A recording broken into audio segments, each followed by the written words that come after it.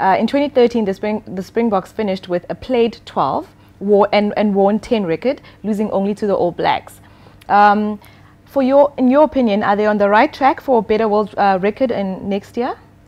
I think so. They're definitely on the right track with regards to the way they play, because they can actually adapt to a different style of game now as well. I've noticed that if they want to, they can play expensive rugby, but if they think they can control a game with more physical presence, like we always done in the past few years, we can do that easily. We can, and the mixture we've got now is also good, because we have a mixture of experience and young players, and the experienced players that we have can still play for the next until the next World Cup. And the young players will then be more experienced by the time we get to the next World Cup. And that's the one thing that Hanneke Meyer has done very, very well, to get a team together in that way. And it's a good thing that you brought the coach up, because do you think Hanneke Meyer is the right man to lead the Springboks to the 2015 World Cup glory? Look, for the last 2 years he has proven that he can do the job, and who are we to argue the point that he has played 12 games, he won 10 out of it, and only lost against New Zealand. So maybe that's the one thing we need to just work on, is how can we manipulate New Zealand to beat them eventually in the Rugby World Cup. Maybe we make them feel good now until the Rugby World Cup, and we have a strategy in place for them when we come to the Rugby World Cup final. And what are your thoughts on actually like picking overseas players for the green and gold, instead of just sticking to, you know, the respective players who've been faithful to their provinces? You know, it's twofold if you think about it. You know, it's a professional game, and everybody's got a right to go and play wherever they want to and still represent this country, like in any football, soccer games. They do that. In cricket they do it. I would say, why can't you do it in rugby? Unfortunately for us, we have so many talent here that we become more emotional about selecting the players at home, and eventually what is more important, is it winning the Rugby World Cup, or are you getting people opportunity to play, or players opportunity to play for the country, and the best players is they available but they can't play for the country. So that's one thing we need to look at, because you want to win games, and the country needs to be up there in the top when the results come. Okay, and let's speak about next year's Super Rugby.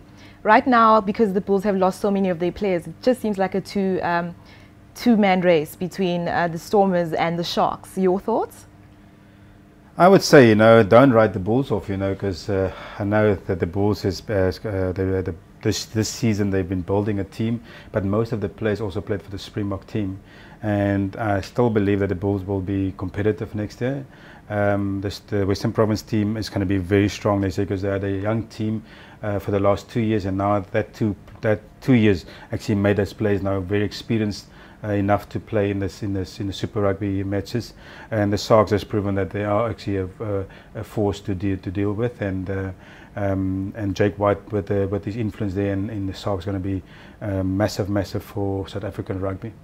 And you've just returned from international coaching. Just take us through that. Yes, I've been in Romania, and I coach a club team there, which is a provincial team. They haven't won the Challenge Cup for 40 years, and then I got there last year, and they won it for the first time, and this year I won it again. So it was a great experience for me as a coach, and I was hoping that we would go and play the Challenge Cup next year, but unfortunately not. They couldn't qualify due to the fact that the IRB chose the Spanish club or team to go and play in the Challenge Cup, and that's probably the main reason why I came back, because I need to grow into my position where I am, and unfortunately there was no deem for me to go and play in the Challenge Cup. But I must say the experience that I've picked up there was amazing.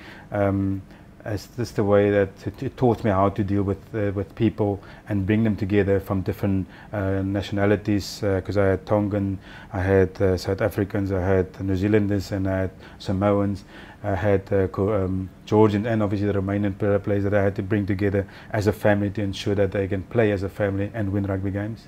And what can people expect from you in South Africa? Should they be looking out for any coaching stuff that you'll be doing in the country? Yes, I'm definitely going to get involved with the club team in Cape Town for the meantime. I'm going to consult with the club, and then hopefully I get an opportunity to get province to coach, or even if I have to go back abroad, I will do that, because that's all learning and understanding the game. Because you can never and you can never know everything of rugby. You learn every single day when you're involved with it. But it's important that you continue yourself being involved with the game itself. And like, what's currently keeping you busy at the moment, and how's the golf handicap looking? Look, it's holidays now, so there's no rugby involved, but I'm busy with a few business plans that I'm talking with people, and hopefully those things will come up. But as I said, my love for rugby is still there, and I will be involved with the club team next year, consulting. But for this month, I just want to spend some time with the family, because for 2 years I haven't had quality time with them, and so hopefully I get this next 2 weeks. I'm going on holidays with my wife and my kids, and then have a good time with them. And when we're back, it's back into rugby and back into work again. Thank you so much for joining us, Chester. Thank you very much.